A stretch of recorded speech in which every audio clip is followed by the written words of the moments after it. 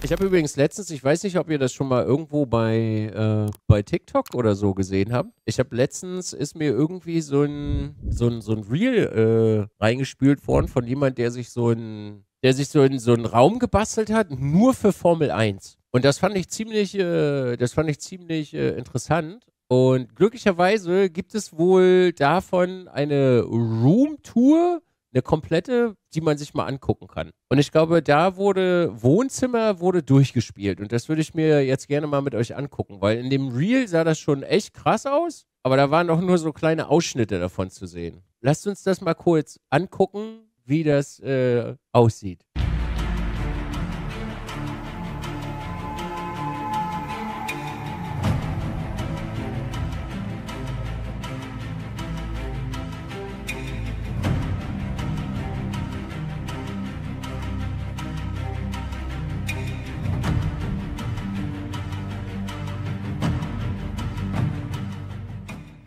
Welcome back to Game Room Theater, guys.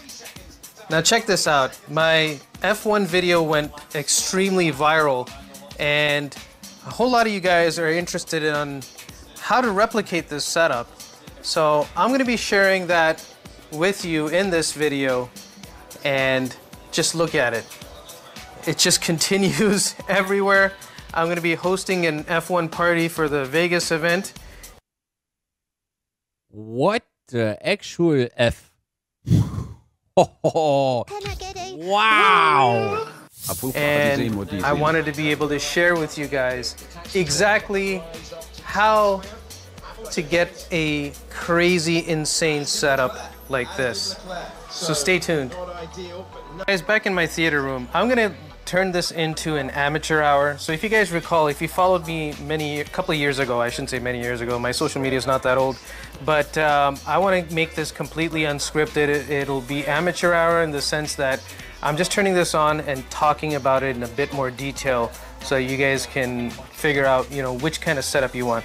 So I want to treat this as a separate setup than the outside setup that's going on over there. Ay, caramba. And the reason for that is I've got a different PC running in here that's connected to these screens versus what's going on back there. You can link it all up, but it's just I didn't bring my my higher graphics card, better processor downstairs, and that's sitting in my office. So the core of all this, guys, is an F1 subscription with multi-viewer, F1 multi-viewer. I'll have links in the description of this video to help you guys directly get those kinds of apps. But the F1 subscription is rather cheap in my opinion for what you get. So it's 99 bucks for the year, or I believe it's 12 or 12.99 per month if you wanted to do monthly. So I was curious a couple of weeks ago that there has to be a better way to watch this. Even if you're not a huge F1 fan, if you're watching it like this, trust me, you'll be a fan. I've got a whole bunch of buddies that... Nee, das immer noch nicht. Trotzdem muss man sagen, ist das impressive. Also, wuff. Want to just come over and be able to watch it in this way. So, so once again, guys, what's going on is an F1 subscription with F1 multi-viewer. So an F1 subscription will allow you to get this along with data trackers, and on their website you'll be able to check out the in-cam footage of the drivers. So before I show you guys what the actual application looks like once I launch it, let me just talk about what I'm displaying and how I'm displaying it.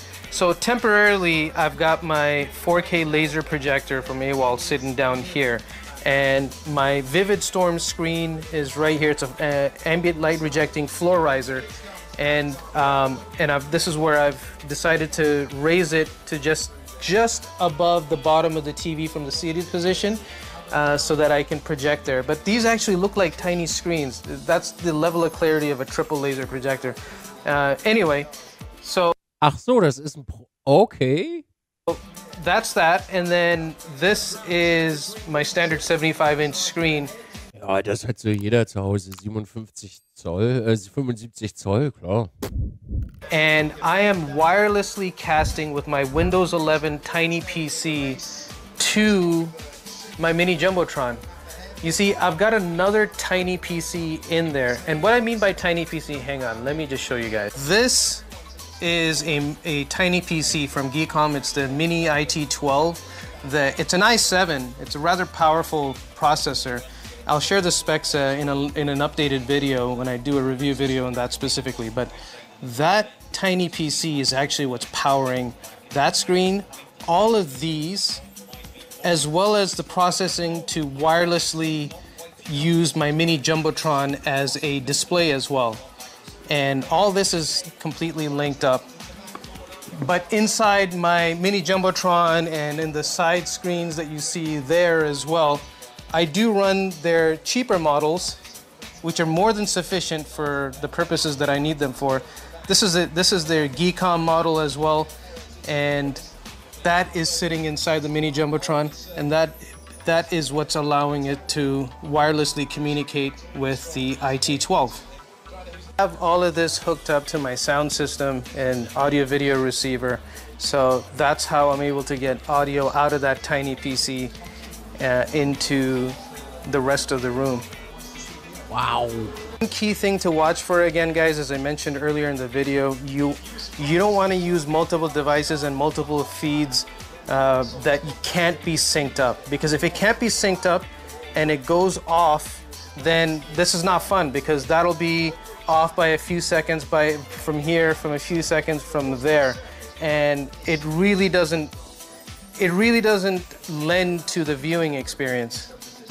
And to control everything, I actually use unified remote. So I have a server running on the tiny PC, and if you can see my mouse, you probably can't see it on the screen there, but let me use that right now to make sure that everything is synchronized with my feed. You can press S, or you can do it manually by just saying sync open players, and you'll see in real time all of the in-car footage. If it was getting misaligned by a few milliseconds or a second or two, it is now completely aligned again, and then their positions Dude, der ist ja richtig geil drauf, Junge. Also got completely aligned. So basically, it synchronizes all open screens, including what I've got on the ceiling here. And guys, this is completely redundant of something like this, because, you know, from my seated position, I get real-time positions on the track, you know, replaying the Monaco race, and I just really use this as decoration. It's completely redundant. Klar, du. It's basically because in F1 Multiviewer, I have some settings where I had this available, because what's happening with my 4K laser projector is it's casting black. I've got a black background from this level and above until it reached that point, because this screen is only partially up. So if I had the screen up, it would probably land somewhere here, then block this big screen, and I didn't want to do that. So I have this just basically broadcasting on the ceiling because I had an extra spot. Ja, Mensch. Hat man ja so über, ne? Oh, wow. So now comes the boring part, guys. This is where I go into a lot more detail and this is especially for those that... Bald volljährig dabei. diZee viel gut. You know, fine, you were wowed by the whole setup and everything, but now actually want to be able to recreate this in your space using multiple screens, or even if it's just the one screen. So here's what's going on, guys. Let me show you guys. Once again, I've configured Multiviewer to work with this Windows 11 PC, and I've got a unified remote. And again, I'll have a link to him in my bio to him. As you can see, my mouse moving there. This is just so much more convenient. If I want to bring up my keyboard, I can, and send some messages as well. So I never have to touch my keyboard again. And I don't want to have it out on display in this main space. So let's open up multi-viewer. So I've already got my F1 subscription. You can go to the F1's official website and get F1 TV. You just need one simple subscription. And basically in multi-viewer, I'm not going to go into that level of detail because it's completely irrelevant. If you're going to make this kind of effort, you gotta at least be able to turn on your laptop and be able to do some basic things. So anyway, I'm logged into my F1 through multi-viewer. It's linked. You basically granted access. And let me see if I need to zoom in here. Because again, guys, I said it's amateur hour. I'm not doing screen recording. I just want to show this in real time, and because the F1 race is going to happen in Las Vegas, and a lot of people are interested after they saw my viral video and setting this up and hosting a party. So anyway, let's. Klar, das macht man dann auch einfach mal, wenn man so eine Party schmeißen will, dann gibt man auch mal 2-3 Mark aus. So. Open up F1 multi-viewer and specifically the F1 TV, and let's just say you want to watch the Sao Paulo Grand Prix race. You know, obviously nothing is live right now. There's no race this particular weekend that I'm shooting this video, but let's just click on replay. So now that I've clicked on replay, I have some options here. You know, I can open up various different streams. This is in-car footage of the various drivers, as you can see, like, you know, 20 or so. You have a data channel, you have a driver tracker, F1 live, the actual live footage with a split screen video commentary, or you can watch the international feed. This is my usual go-to. I have a bias for watching F1 for commentators that have a British accent or an English accent, as they say, and I typically watch that. And the replay live timing. This is important to open, and I'll get to it in a minute. So you can open up all of these. They open in a cascading window. Let me do that right now. Let's just say you want this, and you like this driver and that driver, and maybe this guy too. And you got you want to see some live timing and the live footage as well. So all you do is click Open Selected, and it'll cascade. Right, so it's gonna show up like this. And this is probably the live timing. It's just loading up. Yeah, see, this is live timing. This is important to open up because in your in-car footage of the drivers, you get an overlay like this on top with more statistics. Wie krass ist denn F1 TV mittlerweile? Das ist ja richtig sick, was die alles ausspucken. Again, I'm not. The point is not to go over the statistics of what you're looking at, and I'd be lying if I said if I knew what everything is. I'm a recent fan to this degree. I'm a recent fan und hat unten so ein Ding, Alter. Wie krass. So and then the other overlay in the races is getting this thing. Let me see if I can zoom in some more. Yeah, there you go. So you can get speeds of the car and G's or whatever else that it's pulling, I guess. I just like how pretty it looks. So let me turn that back off. Actually, I'll leave it on. So anyway, now what you can do is resize this, position this places. Say you want this there, you want the other screen here. So you position it to however you want. If you got multiple screens, then you know I can put it, let me go zoom out again. I can put it on this screen, or I can put it on the ceiling, or I can put it on my Jumbotron. So let's just continue on. So say you want the next screen. Also wenn der jetzt noch eine App hat, wo er einen Klick macht und alles wird automatisch hingeschmissen, dann bin ich komplett drauf. To be positioned here. I'm just showing you guys, like, you know, this is obviously not where I'm gonna let it reside. You can double tap to basically change the aspect ratio, switch the audio streams of those individual feeds. There's so much more going on there, guys. You can set the size, you know, quarter, half, 1/5, etc.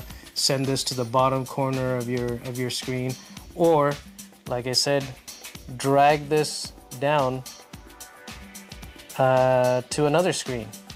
So let me zoom out again. So as you can see, you know, I could place one screen here, or I could resize this and do another one, like, you guys get the drill.